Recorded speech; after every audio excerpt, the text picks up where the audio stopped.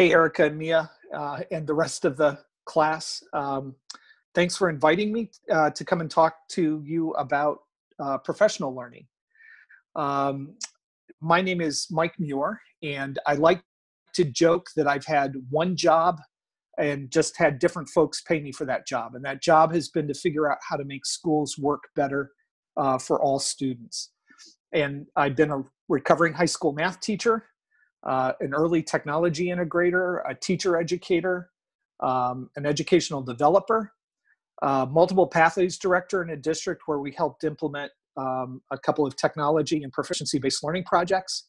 I just spent 2 years as the Maine Learning Through Technology director and the director of their statewide one-to-one initiative. And I'm currently with Gear Up Maine as a proficiency-based education specialist. And Gear Up Maine is Maine's federal grant award, part of the Gear Up project, which works with schools with a high percentage of low-income students to increase the percent of those students who actually go on to some form of post-secondary education. And I will post, I have not yet posted, I will post to studentlearning.guru. If you click on workshop resources, there will be some links related to tonight's talk. I don't have that ready for you at the moment, but I'll also put that link in the document that lists all of the presenters from class, and I'll include that link with resources. But if you go to Student Learning Guru and click on workshop resources, you can see some of the other kinds of work that I do. So one of my big interests is, how do you make large-scale school change happen? And in order to make that happen, you have to pay very close attention to training and supporting classroom teachers. And so some of the initiatives I've been involved in include the Maine Learning Technology Initiative. It is still the only one-to-one statewide learning with technology initiative. From 2001, all of our 7th and 8th grade students have had some sort of a device, a laptop or a tablet, all the students and the teachers.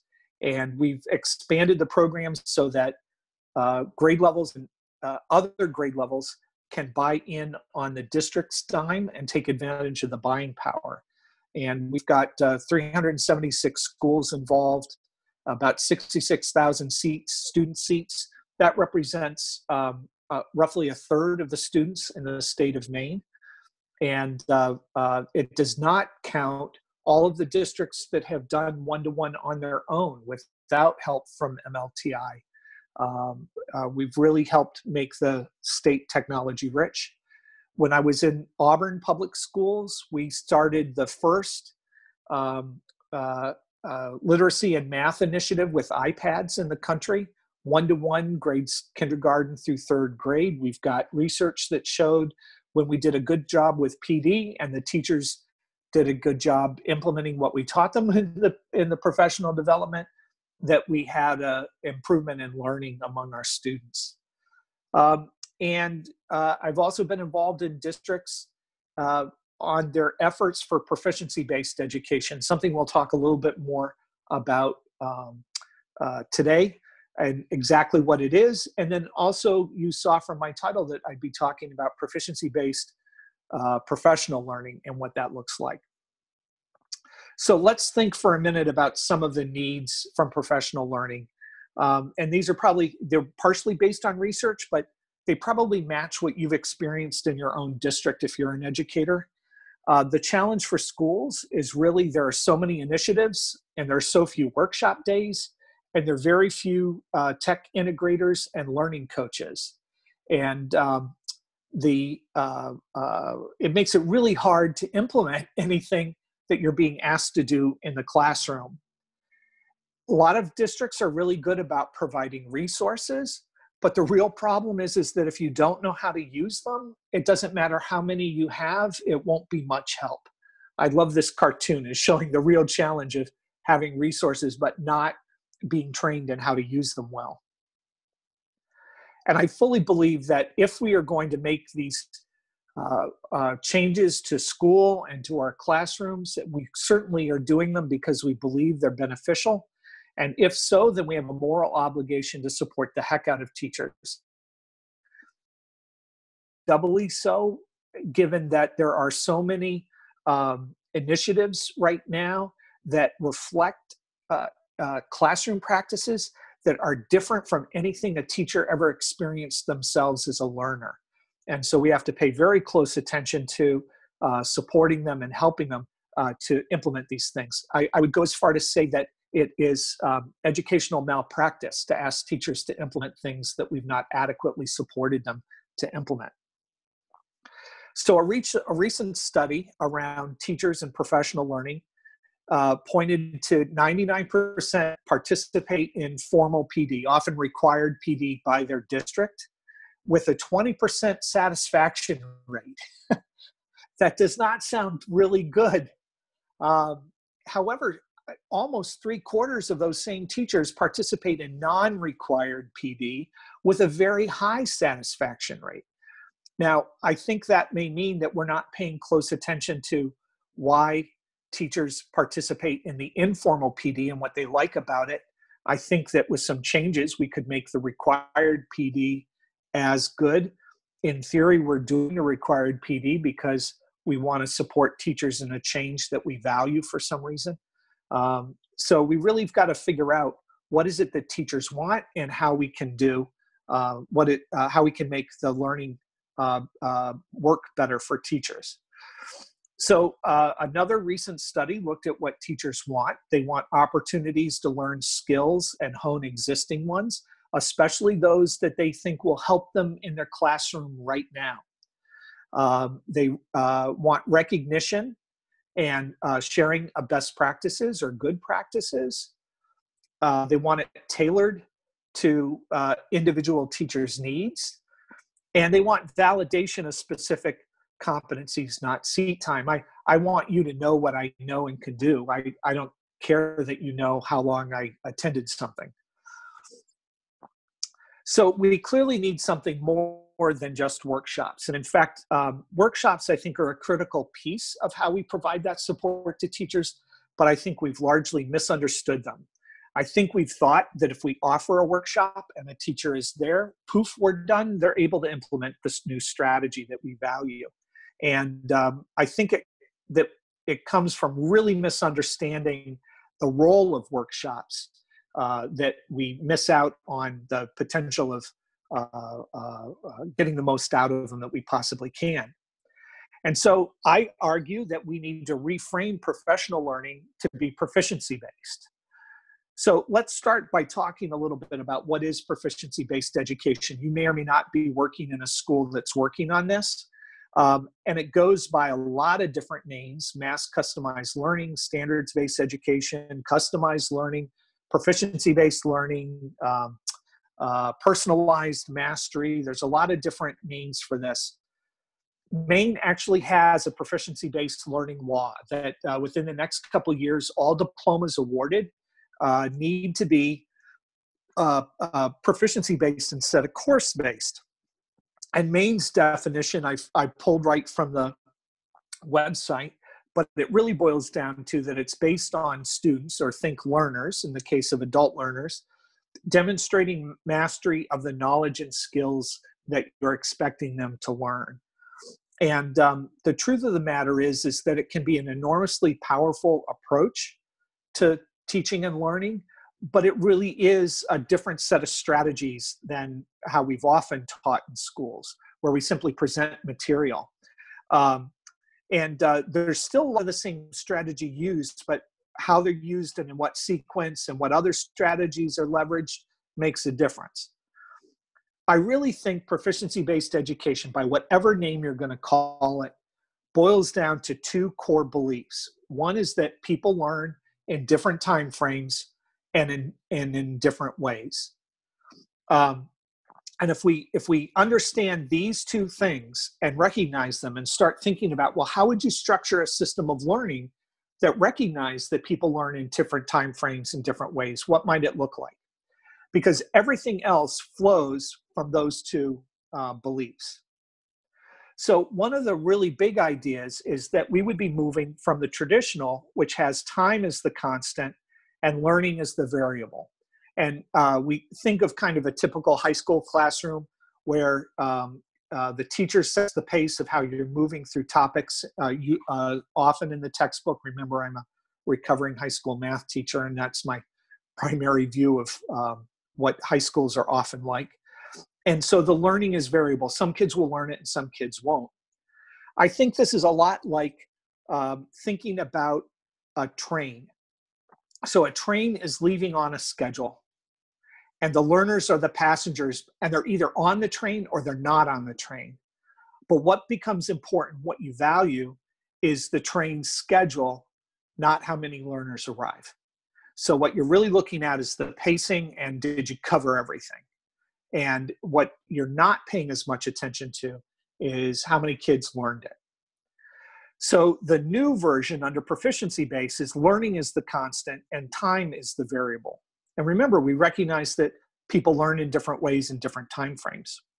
So this is more like we've got a whole bunch of Ubers set up in a row, ready to head to the new destination. And as soon as we've got a group of learners that are ready to leave, we throw them into one car and send it on its way. And then the next car pulls up. And as soon as the next group of learners come, we throw them in the next car and send it on its way. And so what's important is the number of learners who arrive at the designation, not so much the schedule. Now, clearly these are metaphors meant just to get you thinking about those two differences. It is not the case that we don't care about the schedule. We do, but it's about structuring things so we're caring more about how many kids arrive and less about do they all arrive on the same day or not. To tell you the truth, we've seen PBE before. If any of you have been Boy Scouts or Girl Scouts, and looking at the names, I think most of you have had an opportunity to be Girl Scouts. The merit badge system is really, and even of achieving the various rank, is a proficiency-based system where you have to do certain things and demonstrate that you know certain things and demonstrate that you can do certain things. But not everybody has to do them at the same time. But you get recognized for them and you can move forward. And to tell you the truth, it's how most professionals do it now. If you are in the military and want to be a sergeant, then you take the sergeant's exam when you're ready for it. And granted, the exam may only be offered so often, but if you don't pass it the first time, you can take it a second time or a third time. If you want to be a real estate agent, if you want to be a lawyer, you demonstrate your mastery. If you don't succeed the first time, you can do it again. It's how we all got our driver's licenses. So if we're going to rethink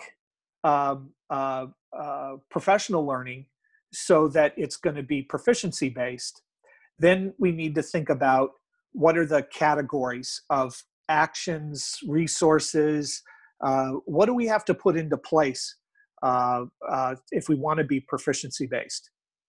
And so one of those categories is going to be clarity. What are the strategies that we want teachers to know? And one of them will be, how do we provide support for foundational knowledge? How will they learn the basics and be introduced to these new strategies? But remember, we don't want them just to attend a workshop. We want them to actually have these strategies and use them in their classroom.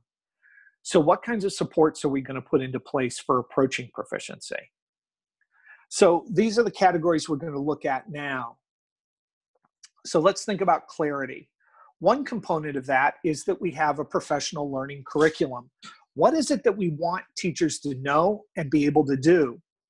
So depending on what your initiative is, and I'm going to see if I can make that picture better. There we go. This is a plain English instructional model that we used for a while with schools to get them thinking about having any kind of instructional model beyond simply teaching foundational knowledge out of a textbook. And the nice thing about it is it's not meant to replace any other instructional model you might have. If you use Marzano or Danielson or Hattie, it will be a very short crosswalk to this. But it's this idea that in order for a student to really learn material, we need some strategies to show them the foundational knowledge. There's strategies for practice and deepening understanding, but then we need opportunities for their putting the knowledge to work. Project-based learning, focus on complex reasoning. And we want all of those to have an ongoing interaction with assessment and evidence and feedback, especially with a really good continuous improvement model. And then I don't know about you guys, but schools in Maine still have kids who aren't motivated all the time. And so you have to have all of this within the context of creating the conditions for students to be self-motivated. So this might be the professional learning curriculum around certain learning initiatives. You'll notice that there's an overview. I'm going to try and make that picture better. This was 12 professional learning buckets for learning through technology that we used at the Maine Department of Education. We said that we didn't just want teachers to be able to use the tools. We wanted them to be able to leverage tools for learning. And so you'll notice that there is already tech for foundational knowledge, tech for practice and deepening understanding, tech for putting knowledge to work. There's also a tech for assessment and evidence of feedback and student motivation and engagement. But we also wanted to make sure teachers had some classroom management strategies besides just taking the device away or sending a kid to the principal, that we all needed to teach digital citizenship. We need to keep track of student learning and help kids be independent and connect with home. So this was our professional learning curriculum around learning through technology. And this one's a little hard to read, but this was our, when I was in Auburn, this was our professional learning curriculum for customized learning, which was the version of proficiency-based learning or competency-based learning that we were focused on. And you might notice that we took the point of view that we didn't want people worrying about learning everything at once. And our belief was break it into phases so that a teacher only had to learn what the skills and strategies were that the phase they were in now. And so we would have, for example, as we had teachers finishing up the classroom culture phase, as they were ready, we would offer them a workshop that would get them into the instructional design phase.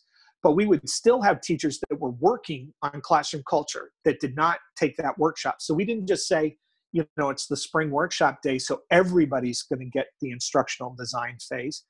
And in fact, we would have a handful of teachers that were way ahead, and they were in the instructional implementation phase, and they were getting a different kind of training. And then we would have maybe some new people to the district. And so they were just getting the awareness training, or they were getting the classroom culture training to move forward. So it broke things up into a nice little step-by-step process. It freed teachers to not worry about things. But this was our professional learning curriculum. So the big idea here is that for your initiative, big or small, you have a way to define what the strategies are that you want those teachers to learn, and that they're named and out there somewhere. Another piece of clarity is, there we go, professional learning progress management system. How are you going to keep track of what skills the teachers have? How are we going to manage this? And so some places are using, there we go. I'm finding, I don't know if everybody sees this, but sometimes when I change, I have two devices right now, one where I'm just a participant and one where I'm sharing my screen. And if it doesn't show up well as a participant, I try to clarify the screen. So that's why sometimes it looks like it's jumping around a bit. Anyway, educate is a... I'm posting the slides too in our course so that people can get them as well. Okay, good. Good. So educate is a learning progress management system that a lot of districts that are doing personalized learning is using. And the school can put their own set of learning targets in there. Well, the program only cares about learners and learning targets and what evidence you have of having learned it. So it works just as well as a professional learning management system. You just put in the professional learning targets and teachers can keep track of what they're doing. One advantage to doing this, for example, is that teachers would be managing their own learning on the same system where they would be managing their students' learning. Another approach might be micro-credentials, digital badging. Digital Promise, for example, has a very broad selection, a couple hundred different educator micro-credentials. And just like scouting badges, there's a very clearly defined small set of knowledge and skill that you need to have, a clear definition of what you have to demonstrate in order to earn it. And you submit your evidence when you're ready. Someone reviews your evidence, and then they either provide you feedback for how to get closer to earning the badge, or they sign off and you get the badge. So there's different ways. You want some way to keep track of and provide recognition for the strategies teachers learn. That's all about the learning progress management system. The third component of clarity is, but what does it look like? I don't know if any of you have ever heard this before, but people ask the question a lot about, but what does it look like with kids my age? What does it look like in math class? I get what you're telling me, but what does it look like with kids just like mine? And so we have to find ways to answer this question. It might include visiting classrooms. It might include a large collection of videos. It might include field trips, but we have to be cognizant, especially in the case where this is new to teachers. They're going to wonder what it looks like. And if we can proactively help answer those questions, it lowers their blood pressure, makes them feel like they can learn it, even makes them feel like it matches something that they're able to do, that they could do themselves. So there we go. So for clarity, we have three components: the professional learning curriculum, professional learning progress management system, and answering the question, but what does it look like? So let's move on to support for foundational knowledge. This is actually where workshops come in, but workshops where we don't think of them as once you do them, you're done and you're proficient, you should be able to do this in your class. Instead, we think of them as same page sessions. They're introductory, they teach you some how-to, they introduce you to the vocabulary we're going to use, so we then have a shared vocabulary about the work that we're doing. And it's the launching pad to prepare them to get good at this strategy. So workshops are still a critical piece of this model, but we have to really think wisely about where they fit. This may not be a lot different than the conversation we're having about textbooks. I don't think textbooks are inherently bad. I think textbooks are bad when we think they are the curriculum. And when we back off and say, well, what is the role of a textbook and how do I use it well for that role? It's the same thing as here. What's the role of a workshop and how do we use it well? In addition to the kinds of face-to-face workshops that we're used to, we can also explore using reusable learning objects. So that could include recorded webinars. Some of you are listening to me now after Monday evening, and this is technically a reusable learning object because people can use it at different times and when they're ready. It might be a website, it might be a digital resource, it might be a video, but it essentially serves the same purpose as the same page session, but rather than being live, it is something that's recorded in digital that people can use in their own time. So those are the two components of the support for foundational knowledge. This is how we teach the teachers the basics of the new strategy. But the really important piece is recognizing that where we've often fallen short is in not providing for teachers to approach proficiency. How are we going to help them get good at these strategies? How are we not going to just introduce them and then say, go to it, you're on your own? And some of those strategies include that we recognize that lesson invention and tryouts is actually professional learning. So when I go back to my classroom and I try what you just taught me in a workshop, that's a lesson invention and I'm trying it out. And it needs to be okay to not go perfect the first time. But combined with not going perfect the first time, I should reflect on how could it do better next time? What do I learn from it not working well the first time that can make it better? This kind of reflective practice. In fact, if teachers don't practice the strategy shortly after the workshop, they'll often lose that skill and miss out on becoming good at it. But we can't expect teachers to walk out of the workshop and suddenly be good at it. We've got to give them a chance to try it out. Combined with that, let me get the screen. There we go. Is teachers need some sort of coaching and feedback. Now, at times, it can be informal by colleagues. So it might be a teacher who drops into your room and helps share with you some good ideas. But it might also sometimes be a professional coach, a literacy coach, a learning coach, a instructional coach, a tech integrator. One thing to keep in mind is if your initiative involves strategies that are very different and new from what teachers are used to, you really need a professional coach. For example, if teachers are implementing proficiency-based education and you want them to implement some of the strategies that are different from the traditional forms of teaching, you really need someone who, A, knows those strategies well, and B, can work actively to build trust with the individual teachers.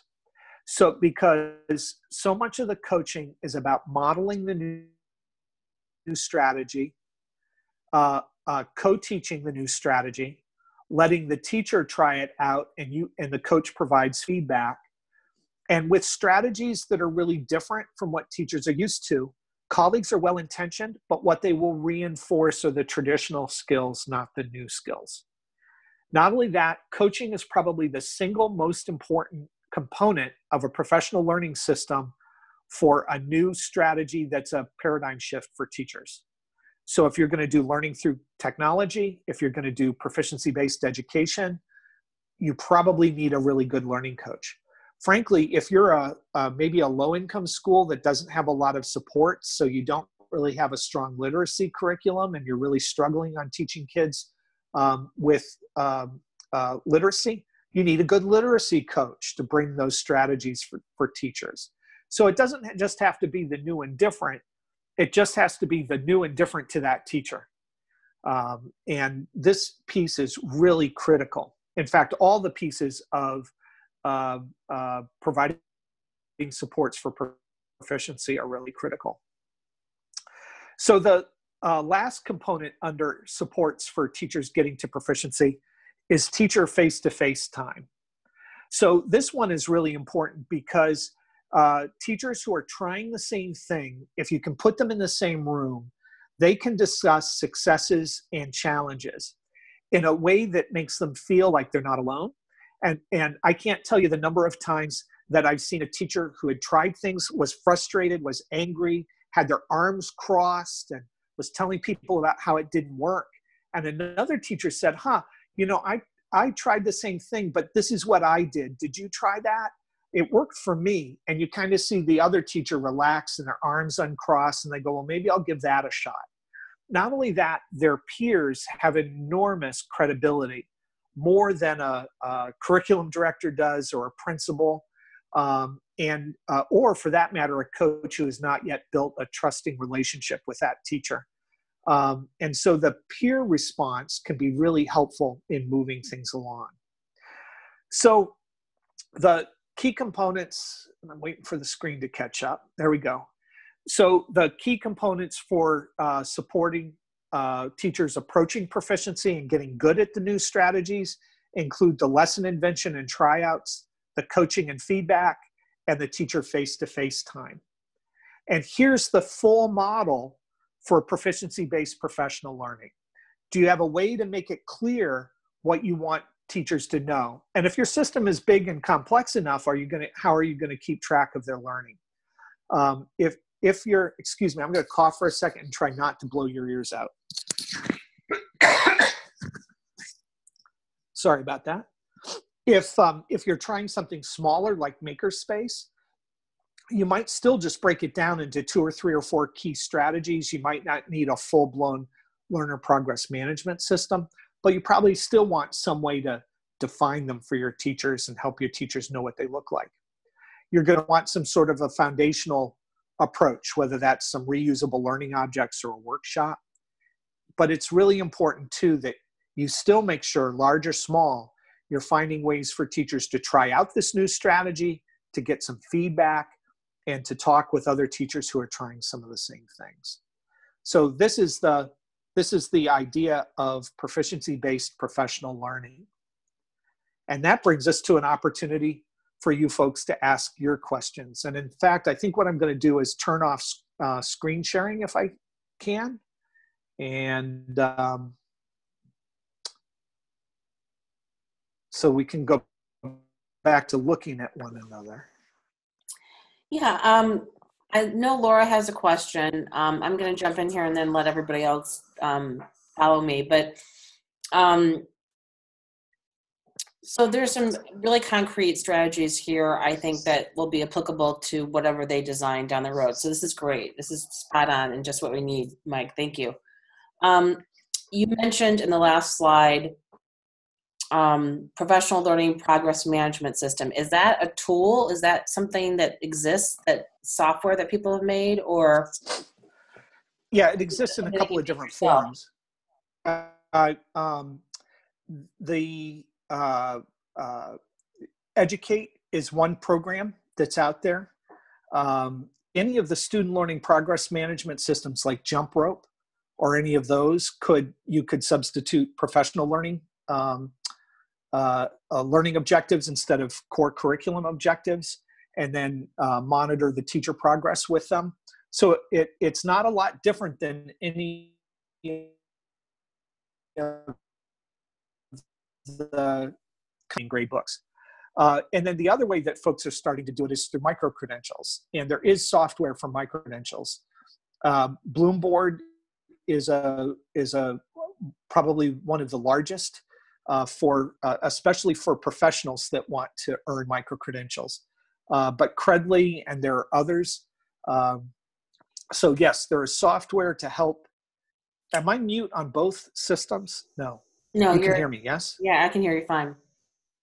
Good, yeah, good. I'm happy to welcome another person into the webinar tonight. We have Terry Cullen, who is a professor at University of Oklahoma, and she's here in Ireland with me, not in my hotel, but she's going to the same conference that I am.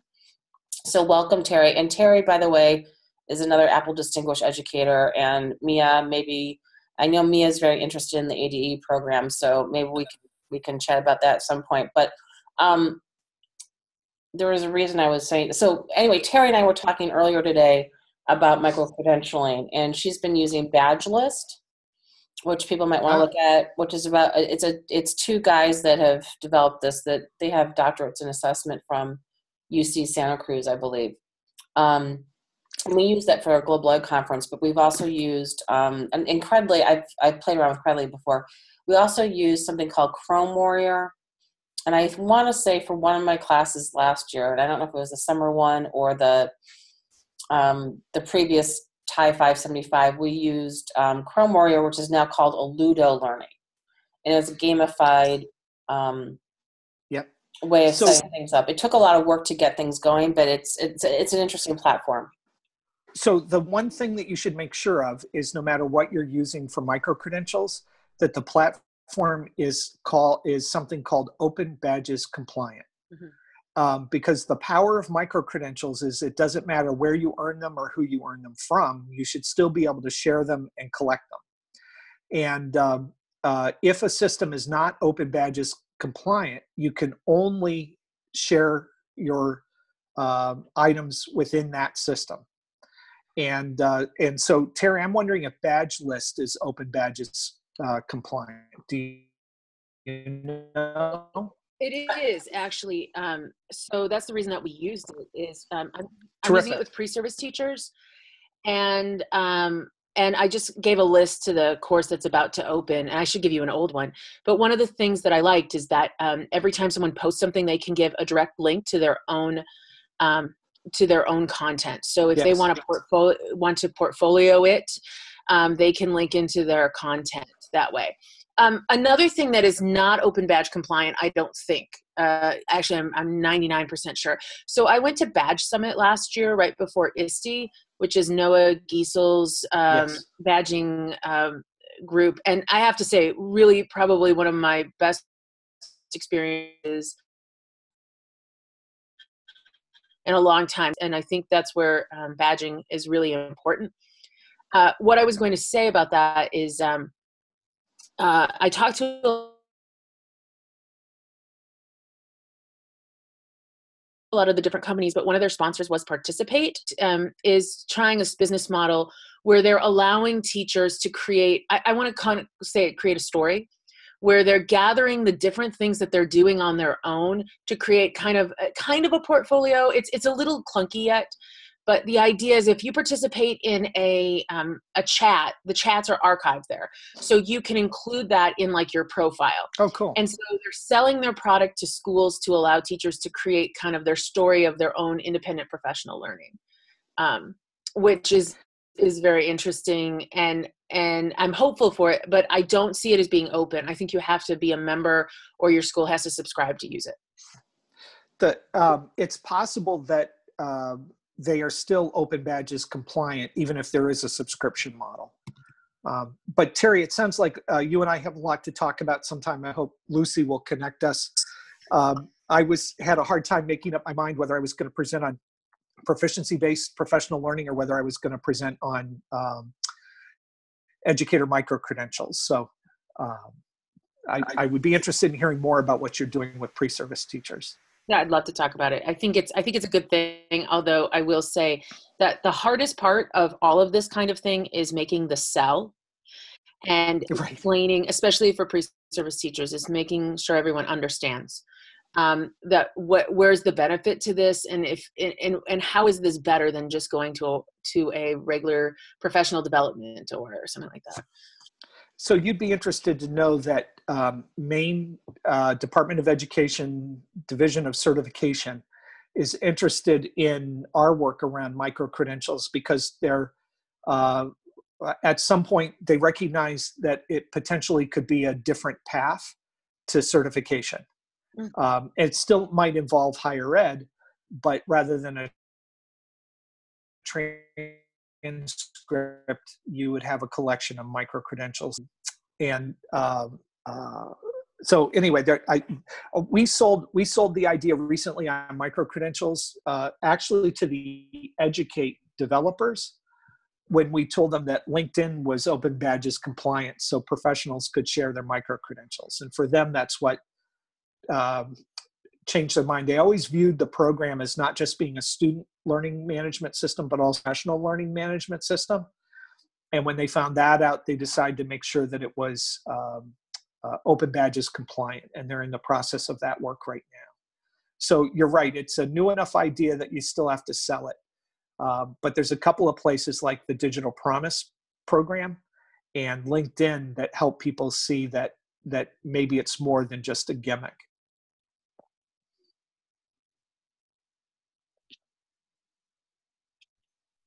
Laura, do you want to ask your question? And then Terry, you also had another question about some of the research behind what Mike was saying. I'll give the mic to Laura. Laura, why don't you ask a question?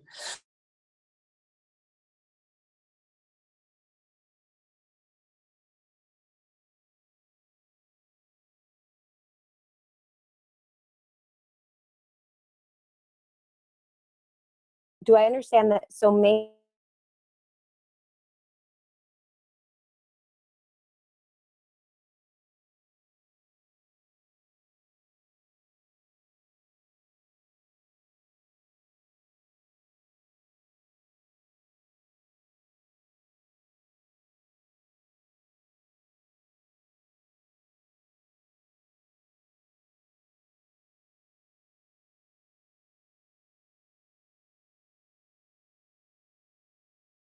technology in schools is a $60 billion a year hoax. And so I made a slide this summer that said that this year Time Magazine followed up with an article about construction industry and that hammers were a $60 billion a year hoax. And it had a fake contractor saying, I threw them in the building isn't done yet. And I think that's what we see in a lot of schools, is that they think having or owning the technology is what's going to improve the learning. And that's not the case at all. in Maine, one of the things we did was we changed the tech plan that each district had to do every 3 years into the Maine Learning Technology Plan. They had to start by putting together a group of stakeholders, come to agreement on a vision for learning, not a vision for technology and not a vision for school, but a vision for learning. What kinds of learning experiences did you want to have your kids have?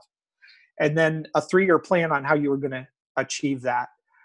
In fact, that plain English instructional model, the one that just had foundational knowledge, practice and deepening understanding, putting knowledge to work, assessment and feedback, and attending to student motivation, grew out of that work. What we're seeing even in Maine is that 15 years after we started MLTI, many of our schools are stuck at just doing word processing, presenting, and online research. And that isn't necessarily a way to justify this kind of work. So you have to tie how you use the technology to some sort of a learning model, even a simple one like the one I shared, and then train your teachers in how to use technology in different ways. The screen time issue is an interesting one. And what I'm going to do is go to the research that's coming out now for primary grades kids, K through 3. And there is a lot of research that says screen time is bad for kids. But one thing that even the AMA has changed in recent years is recognizing that there are different kinds of screen time. And in fact, if you look at the, and I forget the acronym, but it's the Association for Educators of Young Children or something like that. Their position paper recognizes that there is lean forward screen time, which is the active learning, and lean back screen time, which is the passive learning. And with young children, young learners, they recommend avoiding the passive learning. What you want is active learning, like creation, and primary grade kids can do that. One of our first lessons when we were working on the iPad initiative in Auburn with our kindergartners was that we knew a lot. We figured out pretty quickly a lot of ways to help kids build foundational knowledge, but we had to bring in help to help us see what kinds of apps and strategies could we use in the classroom to help build conceptual understanding of mathematics. And almost always it was a combination of teacher actions and the tools. And so I frankly see the same thing in middle schools in Maine, where we have teachers that just have kids search the internet or don't use the technology for learning, but during homework time, they can do what they want. We really need to do good training around good instruction and include as part of that good instruction the kinds of technology tools that will help them with those instructional strategies. So I would argue that we want to be cautious of deciding if technology is good or bad just because we see things that don't seem to have a lot of impact happening in classrooms, and instead think about productive and counterproductive uses of technology and do everything we can in our schools, the schools that our children attend and the schools that we teach at, to try and build the capacity of teachers to use the technology in productive ways and to avoid using it for counterproductive ways. Thank you. I totally agree with that. And I think probably my biggest fear has to do with, I have seen a lot of technology misuse.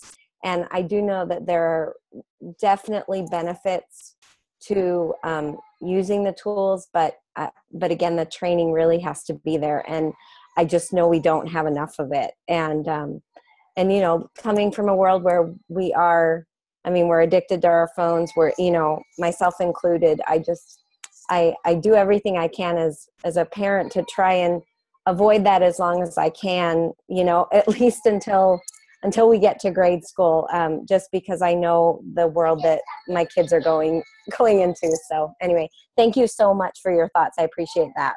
Yeah, you bet. Terry, thanks for sharing those resources while I was talking. Sure. I have a question, Mike. When you were talking about, you know, kind of the framework for how professional learning could take place, do you think that a way it could be viewed as sort of like a curriculum for teacher development during the school year, that the principal could kind of view it that way? Because I'm trying to think of how could this idea be explained to others that would be manageable and approachable and familiar. Does that make sense? Yeah, absolutely. That is exactly what I'm saying, that it becomes the teacher's curriculum. And but not just that it becomes their curriculum, but that we recognize that we have to support it by showing them what it looks like, teaching them the basics, and helping them get good at it.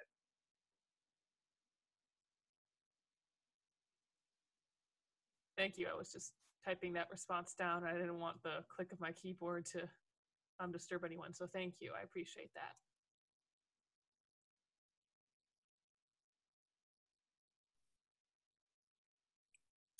So have any of you, I'm curious, Mia, Erica, and Laura, have any of your PD experiences reflected some of the principles that Mike talked about? I mean, Erica, you were talking about your responsive classroom PD that you recently took.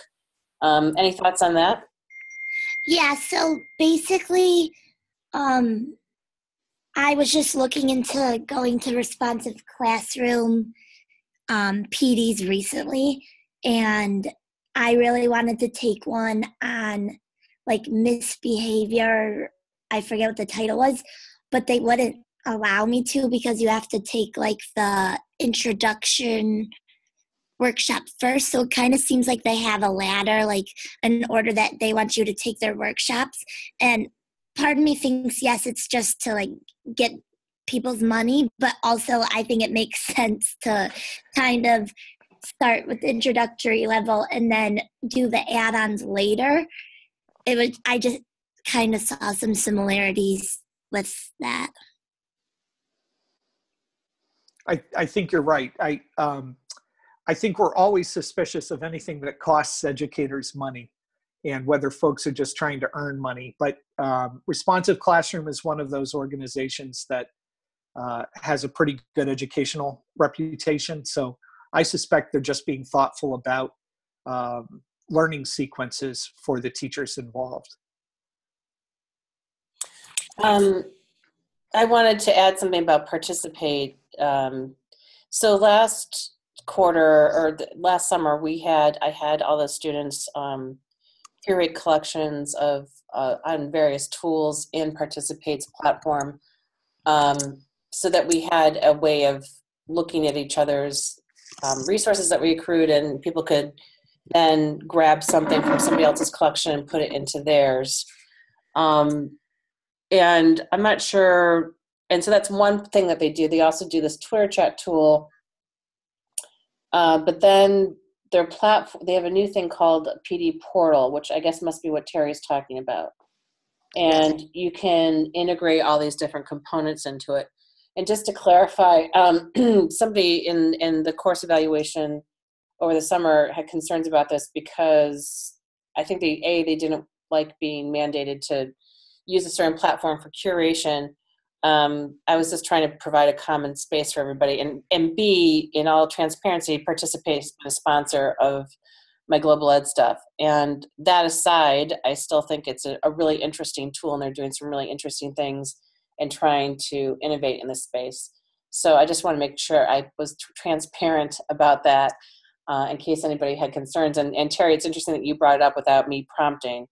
I think they're doing some interesting things. And the Badge Summit piece, they did this the Saturday before ISTE, everyone. So I'm guessing that they'll probably do it again this year. If you're interested in the micro-credentialing stuff, I put the link in the chat earlier from last year. Keep an eye on that, and I bet they'll announce some sort of event soon prior to ISTE. I talked to Noah recently, and yes, they've got a location already. It's always off-site, someplace, probably it'll be a little more suburby in order to reduce the cost, but they are committed to doing it again this year. And I would say that if there's people that you follow in your PLN and your professional learning network that are doing badging, there was some people like Shell Terrell and Sarah Thomas and a couple other people in kind of like the teacher sphere and social media who are really committed to this idea. It was a really great opportunity to just sit down and have a conversation from people who are using it in the schools now. I found it really valuable. It was my biggest disappointment about not being able to go to ISTE this year, because I thought I was going and then I wasn't. Are you going to come this year? Of course, because it's in Chicago.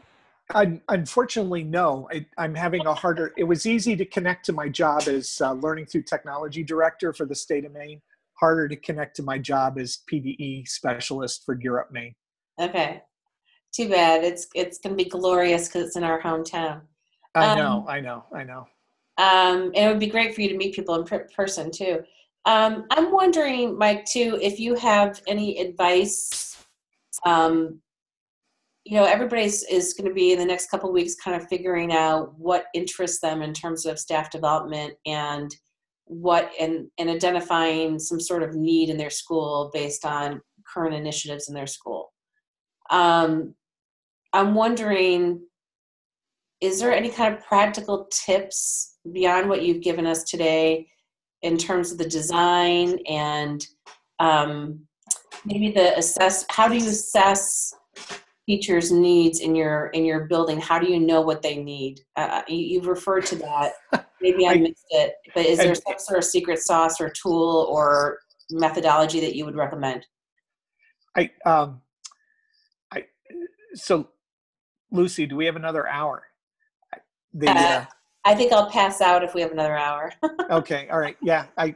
It's got to be what, 1 or 2 that your time zone? It's almost midnight here. Yeah. And if Terry can do this, I can do it, but I don't think it'll last much longer. But out of curiosity, I think this might be helpful to everyone. Yeah. A couple of different things.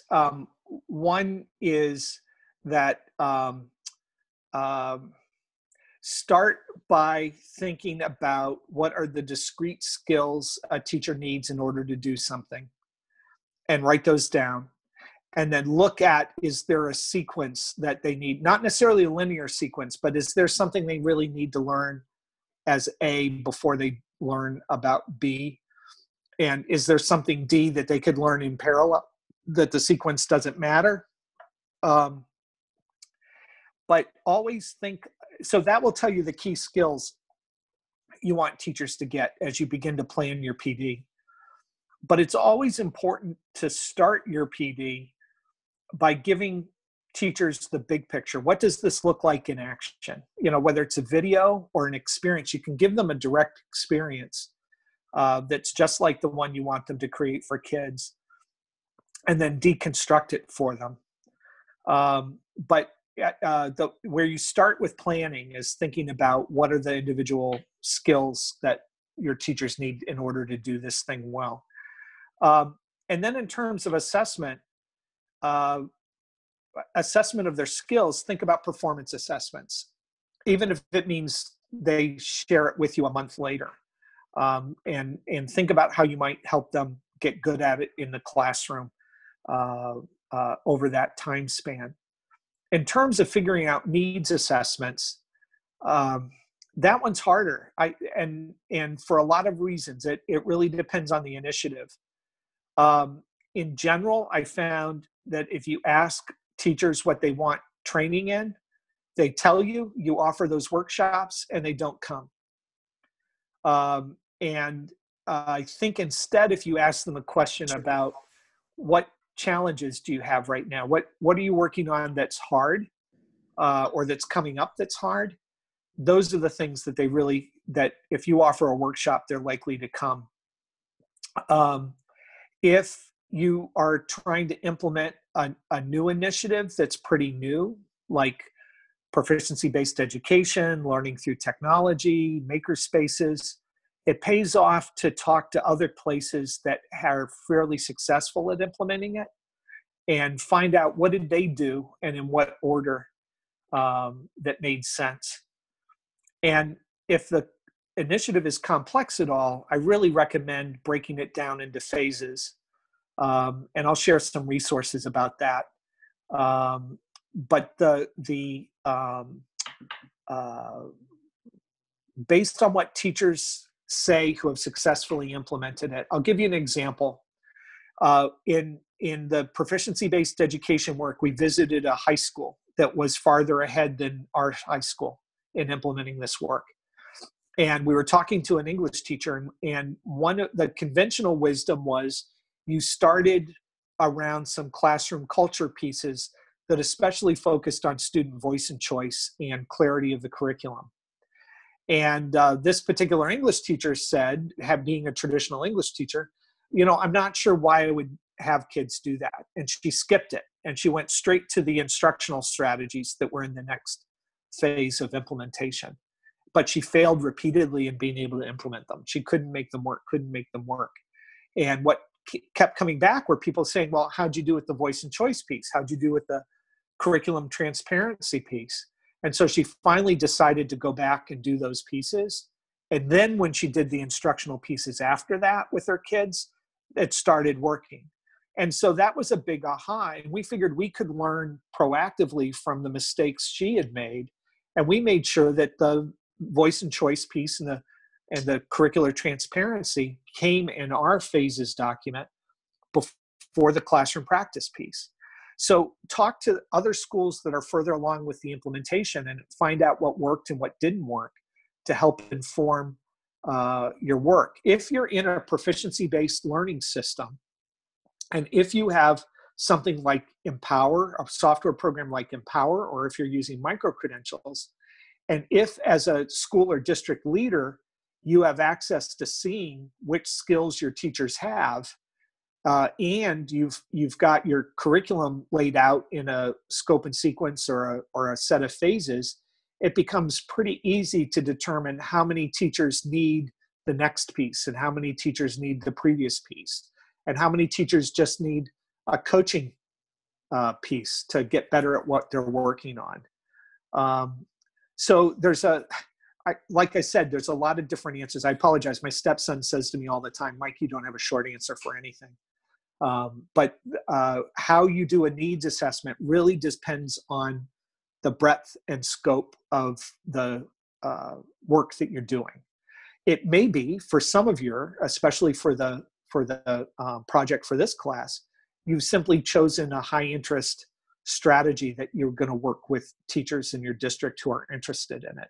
And for that, selecting a high interest strategy may be how you design something of use rather than a needs assessment.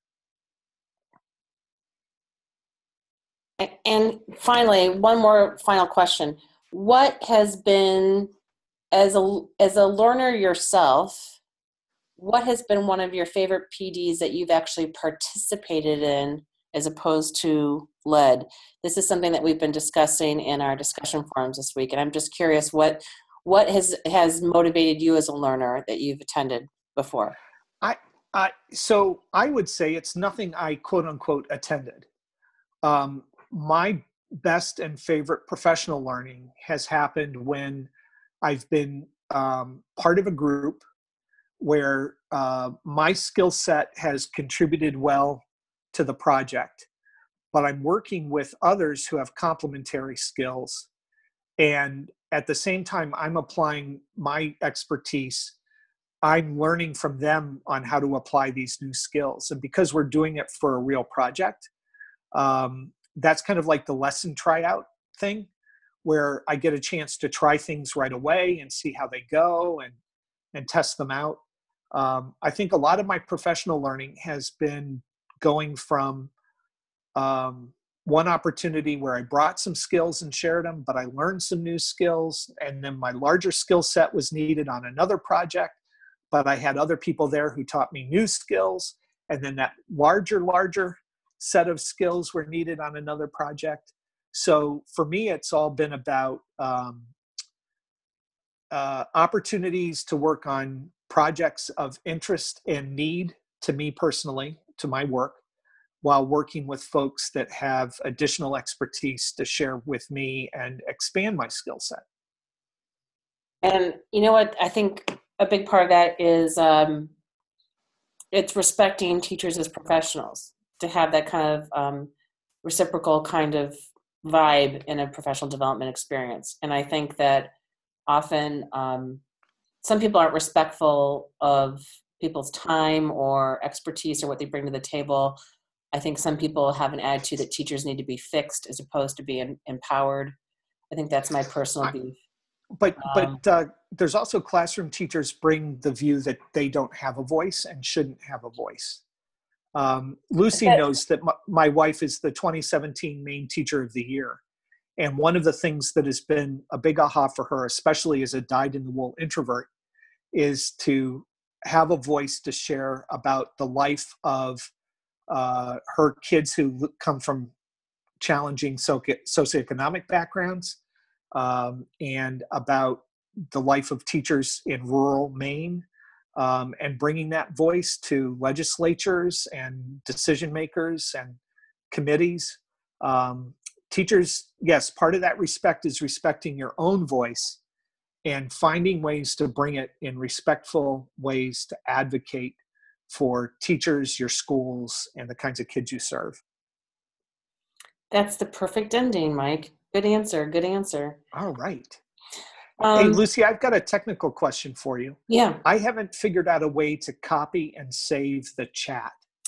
Under the right-hand side, yep, you'll see a little pull-down menu that says right where you would type, it says more. I see it.